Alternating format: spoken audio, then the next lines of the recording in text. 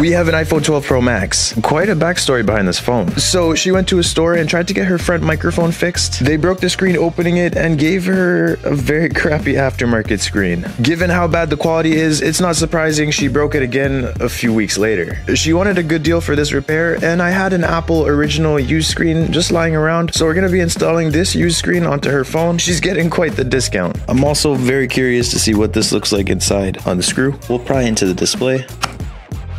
I just cracked it more. So the type of screen they put on is actually an LCD when this phone is supposed to have an OLED display. It's terrible quality. Open it up. So we only have one missing screw, surprisingly. Everything else seems to be okay. General rule of thumb is if you break something on someone's phone, you should be willing to provide them with an exact replacement or replace the entire phone. New seal, get that crunch, and we're done. Good as new.